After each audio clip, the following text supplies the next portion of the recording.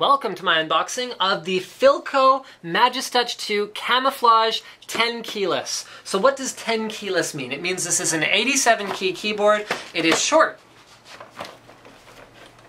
Here, even like a generic keyboard, it's like shorter. See? Shorter. So Tenkeyless is for people who want space savings and don't necessarily need a full number pad.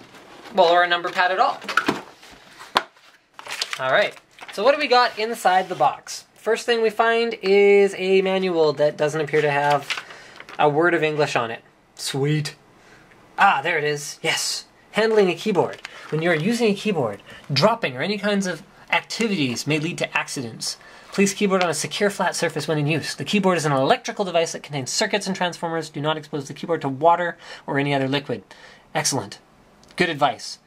Adopting MX switches. Cherry MX switches are mechanical switches developed by ZF Electronics Corporation, Germany. Key travel is 4 millimeters, deeper than comparative models. The actuation point is located at 2 millimeters from the top when pressed down. This keyboard uses individual Cherry MX switches that give you light touch typing. Okay, so mechanical keyboards, if you guys don't know this already, they are 100 billion times better, and this is all sort of my own personal opinion, than keyboards that are not mechanical, because they are significantly more comfortable, they are significantly more satisfying to use because of the awesome noises that they make, and I can guarantee you, like I will put my personal Linus guarantee of approval on the concept that they will make you type faster. Almost everyone I've ever encountered, no, everyone I've ever encountered, it's a guarantee, has sat down in front of a mechanical keyboard, started to use it, and realized after a short period of time that they are typing faster on it. And we're talking significantly, maybe 10, maybe 15, 20% faster than you can on a membrane keyboard, even if it's a really good membrane switch keyboard. So let's keep on going with this guy right here. So this one uses cherry black switches. So the black switches are actually here. There's a key remover. So I'm going to show you guys what exactly is the dealio with the names of the various Cherry switches. So Cherry MX, that is the brand of switches that are used. And then there, okay, this is a very interesting, hold on, don't worry, I'll figure it out. It's like, so you put it under the thing and then probably from, oh, okay. He's laughing at me now because I think you're supposed to go this way.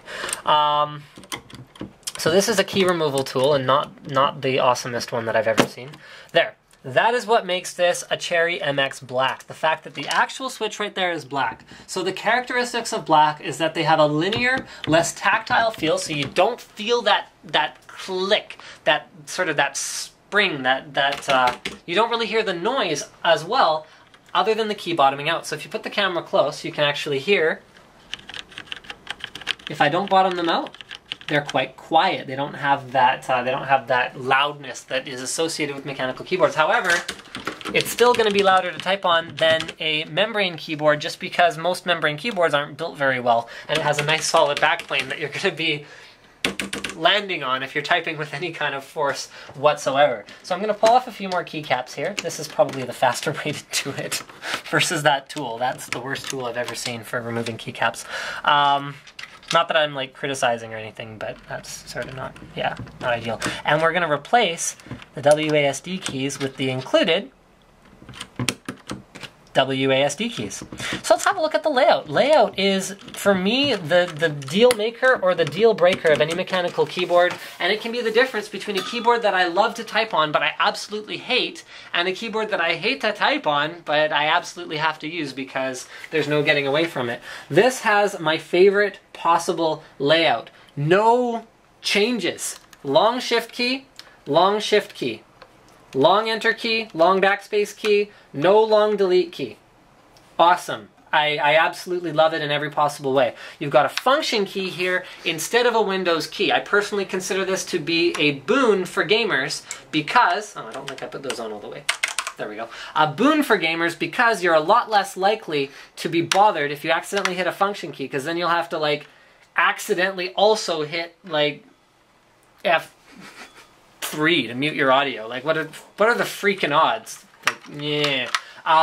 Whereas if you have a Windows key here, that could potentially bother you. However, I actually use the Windows key. So having a hardware switch to turn it off, because I often forget to turn it back on, is really annoying because I'll actually press on it, I want like the menu to come up, or I want to cycle through my windows using Windows Tab, and I can't. So there you go.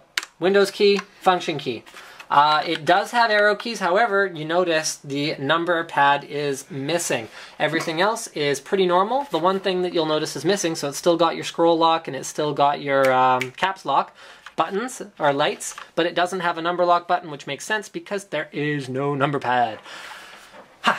Keys are labeled on the tops, although Filco does have a ton of options for keyboards. We're actually going to be taking a look at a fair number of their keyboards. They have lots of different colors of keyboards, lots of different colors of switches, lots of different configurations in terms of the actual layouts of the keyboards. They are one of the most varied keyboard manufacturers out there, but the one thing they all have in common is they all use high quality builds and they all use high quality switches. So let's just take a quick look at the rest of the physical attributes of the camo keyboard here, which actually I was expecting to look kind of cheeseball, but it actually looks kind of cool. Okay, so you've got a flip up here, which will allow you to tilt the keyboard a little bit. You can see that, again, just build quality, the weight of it, the proper rubber that's used on it, it's not going to go anywhere no matter how hard you mash on it. We've also got rubber here, here, and then your part number and your serial number on the bottom in case you need it for any particular reason. So I think that pretty much comes down to what your personal taste is in terms of the look, the layout, the switches, and what you like best. So in general, blacks are considered more of a gaming key switch as opposed to a typist key switch. So depending what you use your computer for, you might want to go with a different SKU. However, I don't think most typists are going to be interested in the camo sort of look, so it's probably appropriate that they used a gaming switch on this model. Thank you for checking out my unboxing and first look at Filco's Majestouch Tenkeyless. Don't forget to subscribe to Linus Tech Tips, and don't forget it also includes a PS2 adapter in camo green, and these keyboards all include N-key rollover. I think it's like, hold on, just a sec. Yes, it does have full N-key rollover, which means you can press as many keys as you want and you won't run into any difficulty. Also, I've been informed by Slick, who's actually more of a keyboard nerd than I am, that this is apparently better than prying them off with your fingers, because if you do it with your fingers, you can apply pressure in the wrong way and you can accidentally damage the switch. So that's why they have this tool, which seems goofy to me, but apparently it's for a reason. So there you have it. Thank you for watching.